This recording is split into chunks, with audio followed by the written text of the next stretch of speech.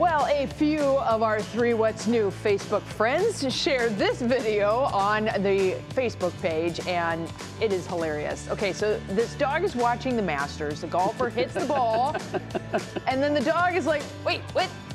He's following the direction the ball was hit, and so he thinks it's going to be outside. Look at this. Watch.